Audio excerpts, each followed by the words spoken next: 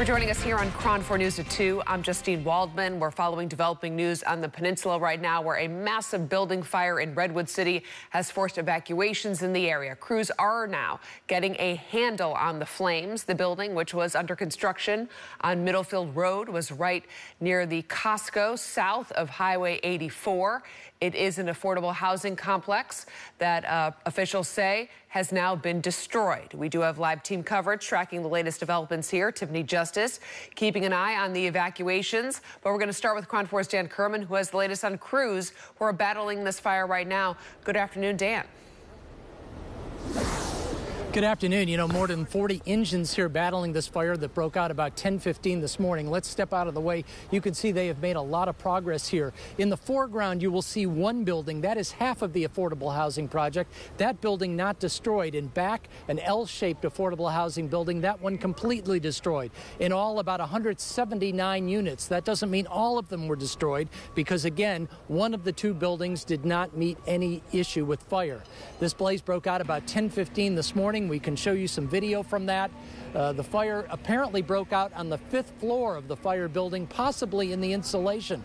Fire crews had to deal with winds blowing the fire into adjacent areas where there was residences, and the key focus has been throughout the day has been to keep other buildings from catching on fire. So we are making good progress on it.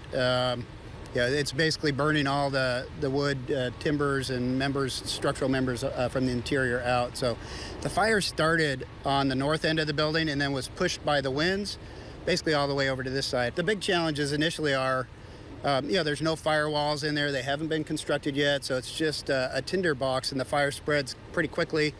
We had some decent winds kind of pushing the fire through the building. We recognized early on that this was going to be an exterior attack, as we call defensive, because there's almost no way to stop it, and we want to ensure that we don't harm our firefighters also. So, yeah, that's our current plan, is to stay back far enough so if it collapses, we're out of the collapse zone. And we have seen various pieces of the scaffolding falling in that fire building back there. Again, as you saw from that initial video, it looked terrible initially about 10:15. Now things are looking better, but still, fire crews are telling us that some of that insulation as well as embers are blowing into the neighborhood. That has resulted in spot fires. That is why they had to have evacuations. And fire crews are on scene, not just battling this fire, but also any sort of spot fires that come up. But again, firefighters seem to be making some progress at this point on this fire, and we can tell you that that is good news for all of those involved here. Back live now. Again, we are in the unincorporated area of Redwood City along Middlefield Road. Let's send it back to you. Justine? Dan, we see there the fire crews there trying to either wrap up or bring out an additional hose there, and the trees behind you are moving a little bit there in the wind. Do you still feel like it's super breezy out there where you are, and how thick is the smoke? You're super close to the scene.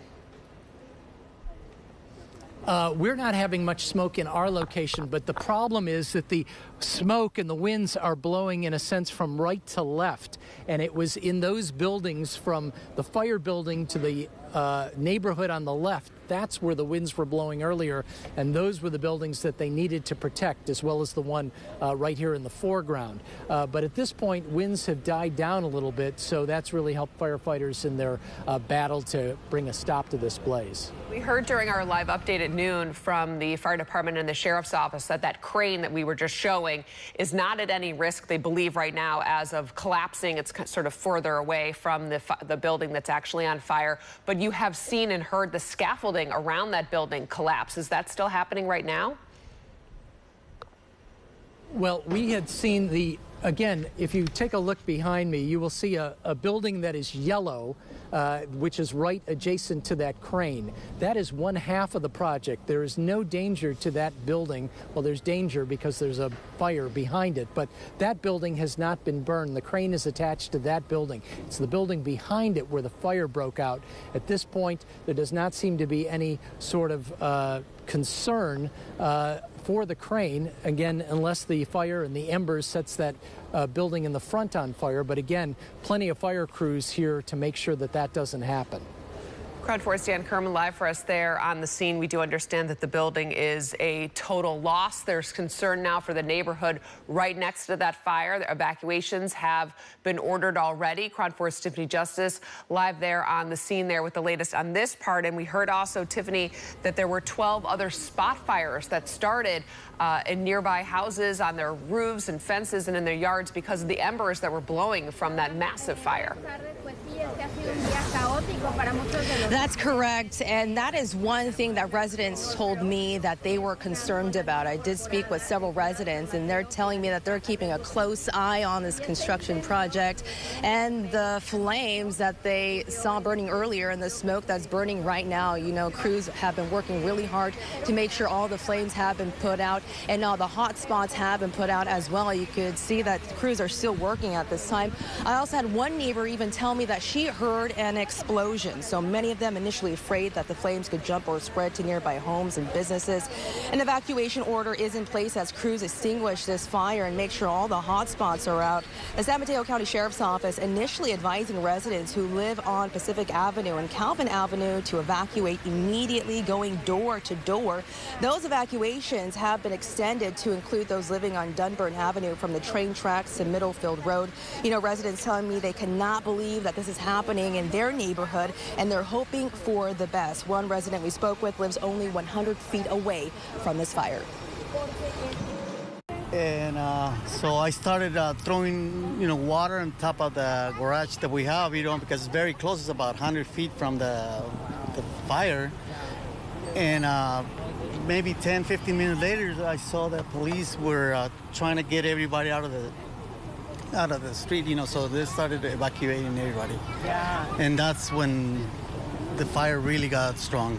I kept hearing like a lot of firemen and ambulances and everything going on, so I took a look out, and that's when I saw all like the big flames going on, and it was like pretty scary, and like you could feel like all the hotness.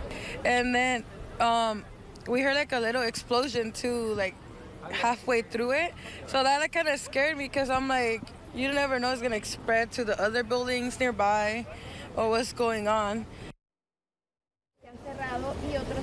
Yeah, so a scary moment for the residents that live nearby. We're being told by officials that so far 150 people had to be evacuated from surrounding neighborhoods, and a large chunk of Middlefield Road has been blocked off for vehicles and drivers driving around the area. Back to you in studio.